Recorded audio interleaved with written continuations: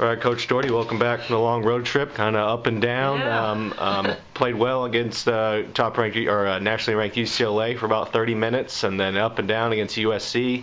Struggled in the first half against Washington, but then kind of showcased on national TV that there's some potential here with this young group. Well, I love the fight and the character our team showed. All three games, I thought that we're playing really hard. We're really trying to do everything we can to play together, and that's exciting. The big thing for us is we have to take the next step as a program, and that next step is to be more consistent, for 40 minutes. And we're getting closer and closer each day. I think our practices are a good tell of the fact that we're going harder in practice. Our execution, our enthusiasm, our ability to really focus on what we're working on is improving each day. And I believe if we could continue to do that practice, it's certainly going to carry over into games.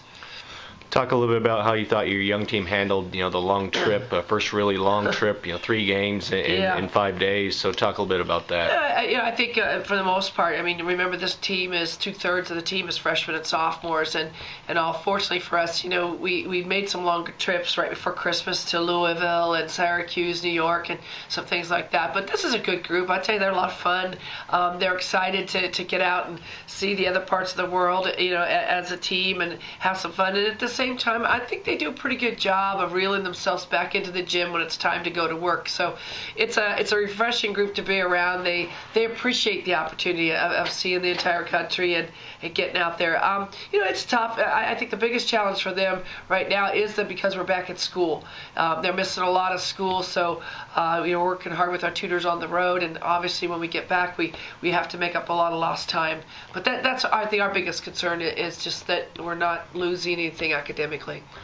Kind of lost in the Washington game was the performance of Carly Noyce, who obviously played well on both ends, but set the school record for blocks. So just kind of a note on Carly, and she's been here all 4 years. Well, Carly's just, she's an outstanding individual. She's very bright, and she's going to be a great teacher. Here pretty soon she's going to be graduating. But, she has the most experience of anybody in our program. And she's somebody who's always steady for us. Defensively, she really knows the system. I think she executes it at a very high level. I think she's able to talk her teammates through, especially our matchup, and so that the coverages are spot on.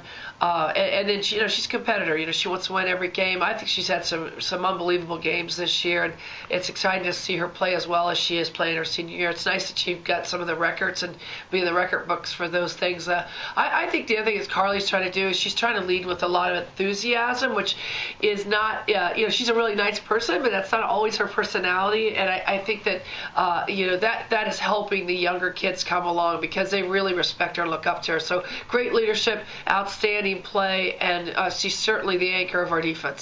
And then finally, talk a little bit about this week, kind of a unique challenge of facing Washington on Tuesday and then turning around and facing them again on Sunday. What adjustments do you have to make, and what kind of challenges does that possess? Well, I think that it's a unique situation. First year that the Pac-12 has had back-to-back rival games.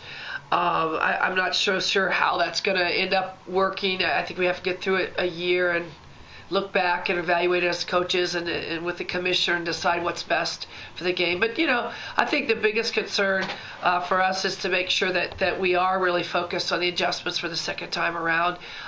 We fortunately do have, a few days to do that. We've had, about 24 hours, about 36 hours to watch a lot of tape, to evaluate, and then share the tape with the team. Had a good practice this morning.